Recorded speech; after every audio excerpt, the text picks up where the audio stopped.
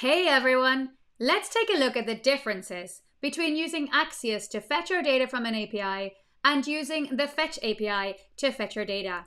So I've already got an application up and running with 2 pages. One is using Axios to fetch the data, all these beautiful mountains, from an API. And the other is using the Fetch API to fetch exactly the same mountains. So pretty much the same, pretty simple. Let's have a look at the code to see the differences.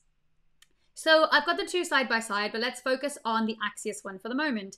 Now you'll see in the script tag, I've got import Axios from Axios. So I've already done an npm install Axios or yarn at Axios, so it's now my package JSON, which means I can now import it and use it in my code. So I'm using async data, as you can see, async data, and then I've just created this const API equals the API call, so I can pass it in here. I could have just put the API call direct in there, but just to keep the code cleaner, I've put it separate for now. So I've got const mountains equals await axios.get, get my API, and then response and return the response.json. And then I can return my mountains, and then in my template, v4 mountain and mountains, and print out all my mountains. So let's have a look at fetch. So with fetch, I've got async data the same, but you'll notice that I've got no import. So at fetch, we don't need to import anything. It just works. So there's no need to install or import anything to use fetch.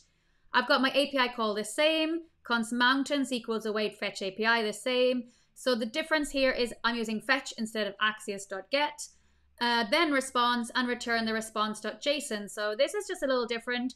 In Axios, I'm returning the data, and in fetch, I need to return the JSON, so response.json, and then I can return my mountains and use them. So not too many differences here. Now let's have a look when it comes to errors.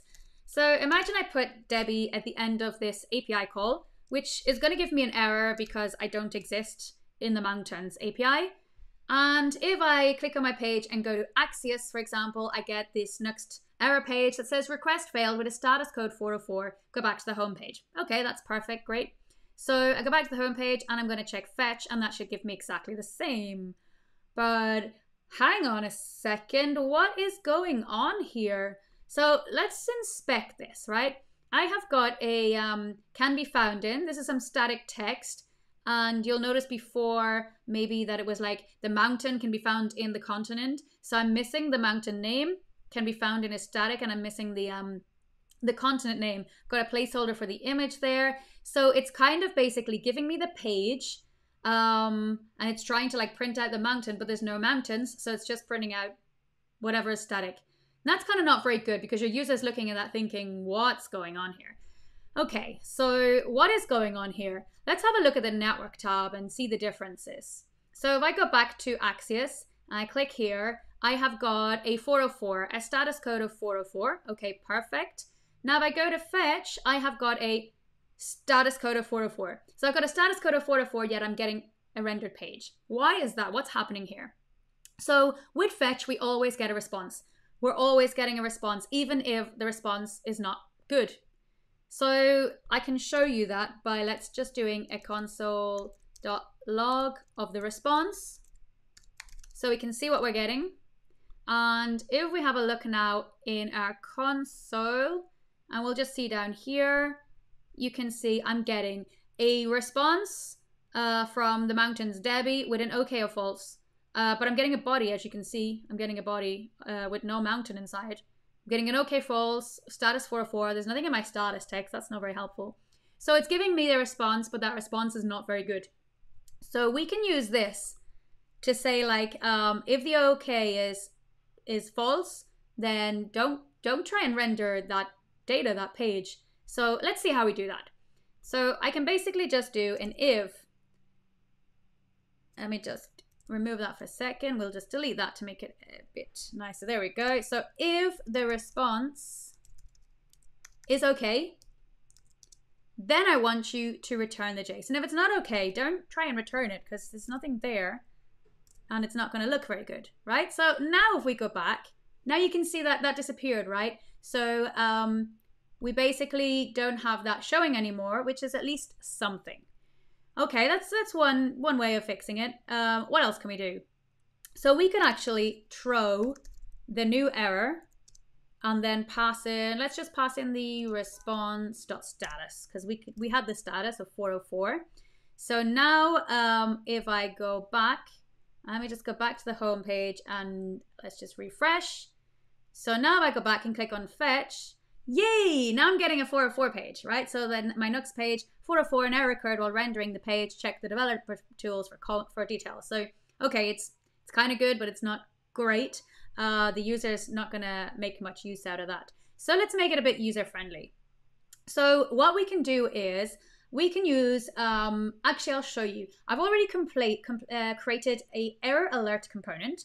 So I'm basically saying if there's an error, show the error message with this error alert component, and else mountain and mountains. Okay, so that's basically pretty simple. And how do I get my error? I've got my data and I've got an error being empty. So I need that error now to be filled with something, with an error message and an error status, etc. So in order to do that, I can use try catch. So let's just take this and do a try. And now I can do a catch. And I want to catch the error. And then I want to return the error. And I'm going to do exactly the same over here. So I've got exactly the same, that error component, div if error, error alert message, error.message. I'm returning the data of that error, which is empty. And now you would think maybe this is going to go here, but it's not. So this is going to give me the error that I'm able to then pass into my catch block. So let's just do a try. So try and get that response. If the response is okay, give me the response. If not, show the error.status and then catch that error if there's an error, showing the error. And now I can return that error so that I can then use it in my template above and show that error alert message. Let's have a look. So let's just go back home. Let's refresh. Now I'm clicking on Axios. And yes, I'm getting my beautiful component that I created. Looks like we have a problem, error. And this is the error message I was getting direct from the error. Request failed with a status code 404.